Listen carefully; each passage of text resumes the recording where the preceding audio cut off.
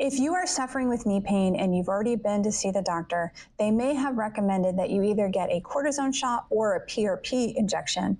In fact, they may have even offered you both options, and you're trying to decide which one is best for you. Today, we are going to unpack cortisone versus PRP for knee pain. Nearly 20 million Americans suffer with knee pain, and this can go on for a long period of time if the correct treatment is not administered. The choice of treatment can significantly impact your recovery. So in this video, we're going to delve into two of the most recommended choices for knee pain, cortisone injection versus PRP injection, helping you to understand which may be best for your situation. Knee pain can be debilitating, and many people struggle with knowing what the right treatment option is for them that will provide them with the most relief and healing. First up, we're going to discuss cortisone injections. The cortisone injections have been around way longer than the PRP. It delivers steroids directly to the affected area. The steroids can help to decrease inflammation either in the joint, in the tendons, or in the ligaments surrounding the knee joint.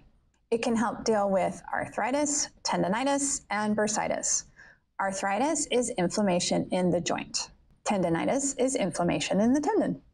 And I bet you already guessed that bursitis is inflammation in the bursa. But what is the bursa? The bursa is a fluid-filled sac that helps to decrease the rubbing of the tendons on the bone. So you'll find them in those bony places in your body, which means you'll definitely find them in your knee. So the cortisone injection is a steroid. Cortisone is a steroid that's directly inserted via a needle into the affected tissue. They may go into the knee joint to deal with arthritis. They may go into the tendon to deal with the tendonitis, or directly into the bursa if they feel that your pain is coming from a bursitis. And usually before they inject the big needle, they have a smaller one that provides a local anesthetic, so it doesn't hurt too much when you actually get that big needle stuck in. Now, cortisone may take 7 to 10 days to take full effect because the idea is that the cortisone decreases the inflammation. It doesn't do it all at once, though. It's kind of like Pac-Man going along and eating, just the different dots, right? So it can take a while for it to take full effect, but usually doctors recommend 7 to 10 days to see the full effect of your cortisone injection. Now, how long do the effects last? It can be from weeks to months. But the truth of the matter is, if you have dealt with the issue that caused the inflammation in the first place, the cortisone injection can last forever. It can help be the thing that bumps you over to decrease that inflammation and let all the other things you're doing, the therapy, the movement, the exercises, to really take effect.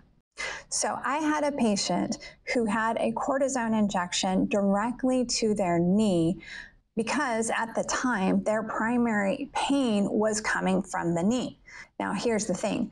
The knee pain had led their hip to not functioning correctly, and it was actually causing problems further up the chain.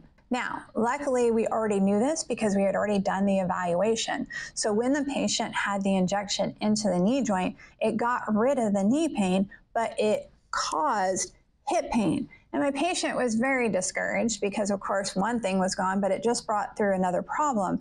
So what I had to tell her is that pain inhibits pain. And so she was actually having the knee pain, but it was more than the hip pain she was having at that time. So the cortisone injection worked in that it eliminated the knee pain. However, then the hip pain was able to become more present or increased awareness of it on her part. This does not mean that the cortisone injection caused her hip pain, but it did cause her to be aware of her hip pain. And that's the benefit of working with a specialist before you have the injection, because they can help you navigate these things afterwards. So if you have some unusual symptoms that you weren't expecting, they can help you understand, was that symptom really to be expected based on your whole holistic history?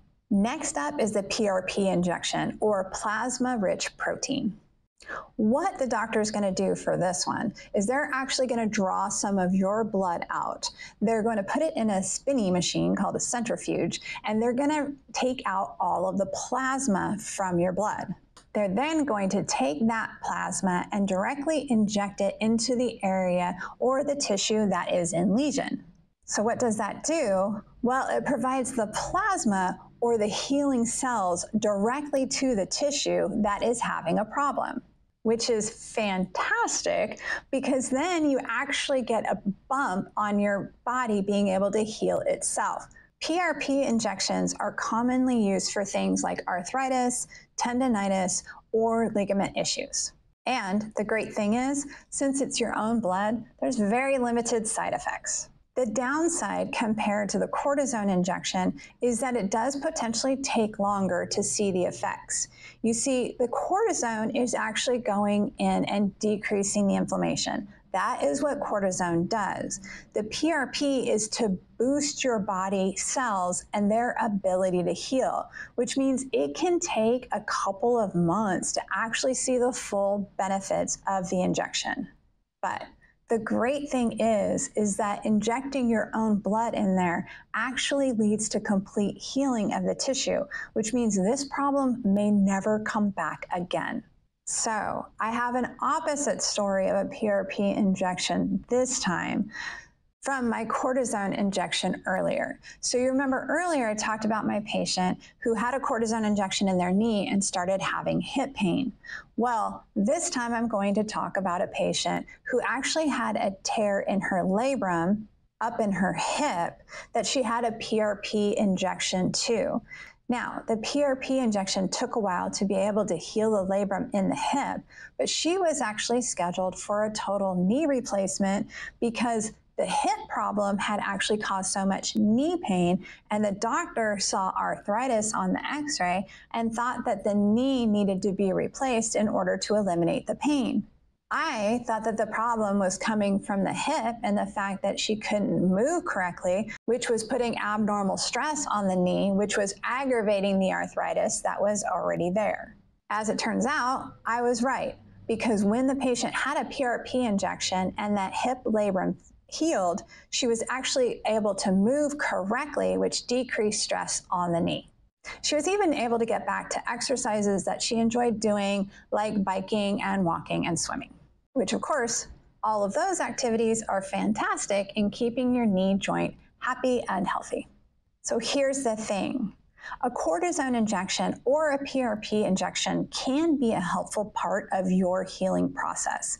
However, you need to be working with a specialist who can get to the root cause of your problem and get your body moving correctly, no matter if you have a cortisone injection or a PRP injection. Now, many people ask me which one I prefer, and I will say that I definitely prefer the PRP injection in general.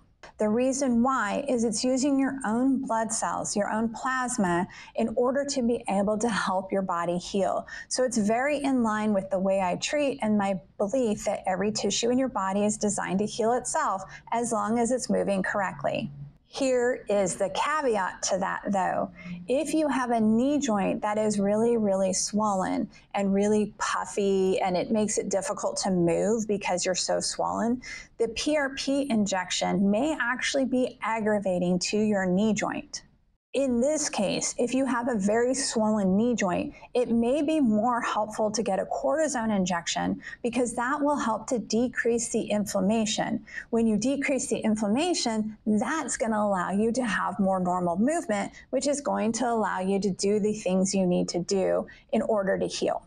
So the truth of the matter is, it really depends on you and what's going on with your body. But a general guideline, I prefer the PRP in general more than the cortisone because the cortisone is a medication. However, medications have their time and place, and if you have a really swollen knee joint, the cortisone injection is going to be better to help to decrease that swelling. Now, I would love for you to drop your comments below, specifically if you have had a cortisone injection or if you have had a PRP injection. If you would drop a comment, let us know which one you had, why you decided to have it in the first place, and how it worked for you. That would help other people who are trying to make a decision between a cortisone injection and a PRP injection.